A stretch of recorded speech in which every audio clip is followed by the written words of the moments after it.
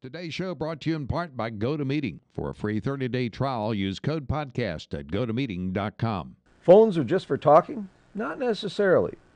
What's wrong with this picture is next.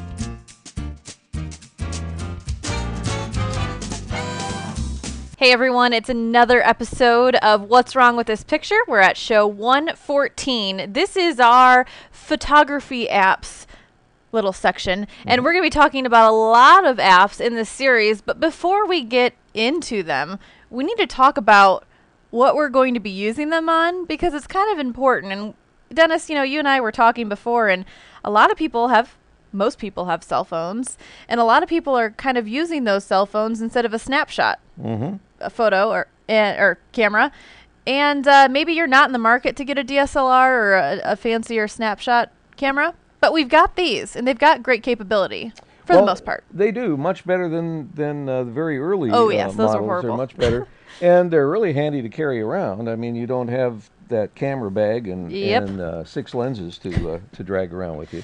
So there are a lot of good things to say about cell phone cameras, and probably being realistic about expectations. What do you really expect to get out of it is important. Let's look at some of these cell phones that and some of the features that might be in them. Yeah, what I did is I took the top 5, I kind of hybrid both lists, the top 5 camera phones with the top 5 most popular phones that are purchased right now. And obviously this will probably change by the time this episode is posted because it's technology. But what we want to talk about is the Samsung Galaxy 2. And the specs on this, it's got an 8 megapixel camera, autofocus, continuous shot, geotagging, image stabilization, panorama, smile detection, an LED flash. And what I wanted to talk about with this one in particular was with the reviews on this, 8 megapixels, they said pretty shoddy of a camera for the phone. Why is that? Yeah, what you find out is that megapixels isn't the major specification that you want to look for. Generally speaking, any phone camera that has 5 to 8 megapixels is probably adequate and is going to get as good a photo as it's capable of, assuming everything else is good, like the lens and the processor and all those other things. But in general, don't worry too much about getting the largest megapixel rating or specification on your cell phone. It's more important to really try these things out and find out which one is put together in such a way that they get really pleasing shots. And that's the one you're going to want. Okay, so that's why some of these got different reviews, even though the megapixel number is a little bit shiny and bright and it looks like, ooh, 8 megapixels, that's got to be good. Not the case. This next one is different. It's the HTC Evo 3D. It's a 3D camera, probably not going to be real popular for too much longer, but the specs on this are kind of weird. It's got 2 5 megapixel color CMOs with autofocus for 3D, 5 megapixel color CMOs with autofocus for 2D, 1.3 megapixel color blah blah blah blah blah. What does it mean? It means that they got a lot of specifications. The real question is, do they do anything positive for you? I'm a little skeptical of 3D for a lot of reasons. The reason that you have 2 5 megapixel color CMOS chips in there, because you have to have in order to get 2 images to get 3D. And so that's only important if 3D is going to be something that you really exploit. And if you were going to, you probably wouldn't do it with this camera. So I'm inclined to discount a lot of this and just say it's a 5 megapixel camera. It probably, again, if you try it and you find that it takes decent pictures, fine. I'm not going to suggest that 3D is going to be the very best quality, and therefore you should get one of these right away. No, it is kind of a fad, and I think everyone knows that, and it's more a novelty item right now, and get it, have fun while it's here. It'll probably be gone. Right. Or not stick around too long. The next one here, we have the T-Mobile MyTouch 4G 5 megapixel camera, which is a little lower, but this one actually rated higher on the camera portion. It's got the camera flash, camera zoom, front facing camera, which a lot of the phones are now having, which The pixels are lower, though, on the front-facing camera opposed to the backside one. So you need to make sure you're not taking the pictures you want to print with the front-facing. That's more for Skype capabilities and things like that. Yeah, exactly. Or the self photos that so many of us see way too often. Anyway, so it's got a lot of capabilities there, but this one probably has a better lens, making it the pixels, even though it's a little bit on the lower end. Yeah, it doesn't matter. There's enough there. There are enough megapixels there to get a good picture. If the lens is a high quality lens, as high a quality as you can get in a plastic lens stuck in a something that small. We'll later get into talking about for photography in general what sensor size and all that sort of thing means and how megapixels fit into that.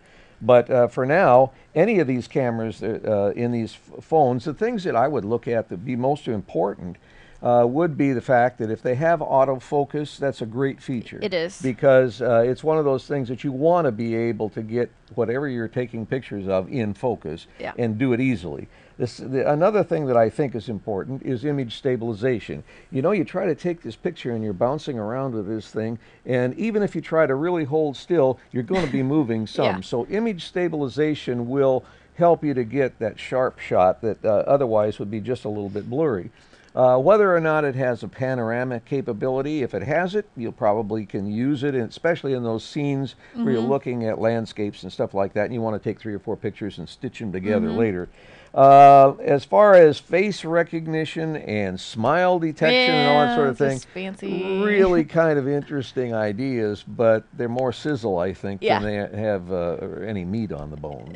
So the main thing we want to look for are megapixels, the autofocus, and some image stabilization. And obviously with the megapixels, you want to make sure it's got a really good lens. And one of the top cameras, in my personal opinion, which I didn't even have my phone on me, so I am an iPhone user, the 4S is incredible. Now the video capability is 1080p, which there's no phone out there that does that. The other ones are 720p.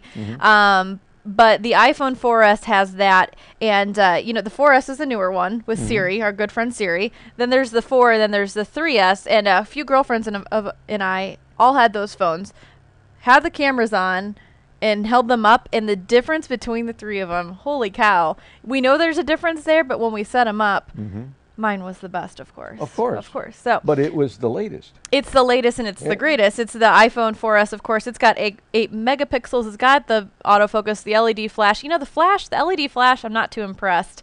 It gives you the scary eyes, and it's not the best. But for a camera, it sometimes can be helpful to have that auxiliary light capability. Yes. But to be able to turn it off is nice, too. Yes, and you can have that with most phones. So these are a few of the phones. Another one, of course, we don't want to skip the Droid RAZR, which is the newest Droid out there. 8 megapixels. It's got the 8 times digital zoom, which the zoom on cell phones...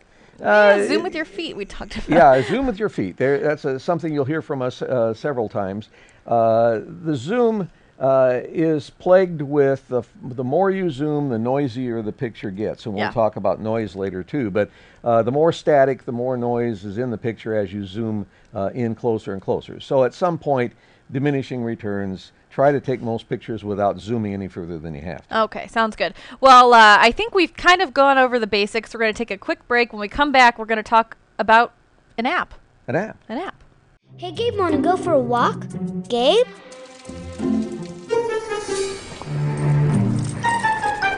Gabe? Gabe?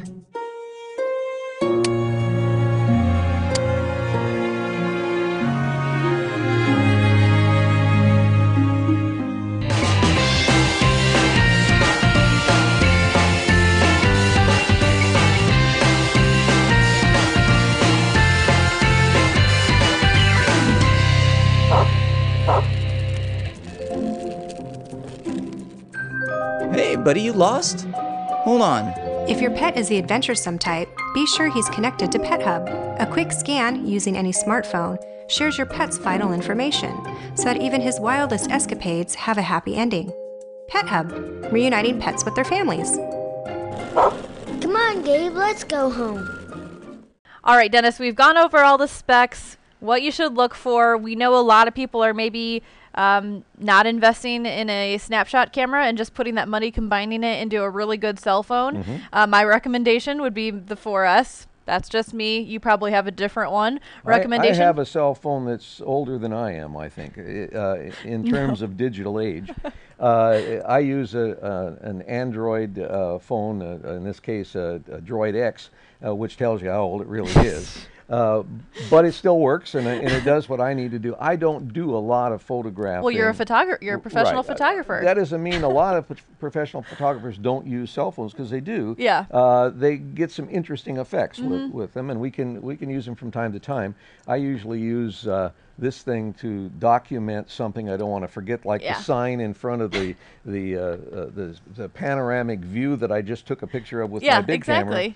I want to remember what it is, so I'll take a picture of the sign that explains what that view was. Yep, and of course the cute little things that the pets do and the grandkids do, and so on and so forth. So they're really great for that. But there are so many different apps out there that enhance your photography that you take with your phone, and I should say photography with these fingers, because it's a little bit different. But you can add stylization to it, some filters, things like that. So one app we're going to talk real briefly about today is Instagram. It's probably one of the most popular photo apps out there, and there's a big reason for it. It's because it's really easy to use. I showed it to you. You weren't familiar with it. I wasn't familiar. And I showed him yesterday.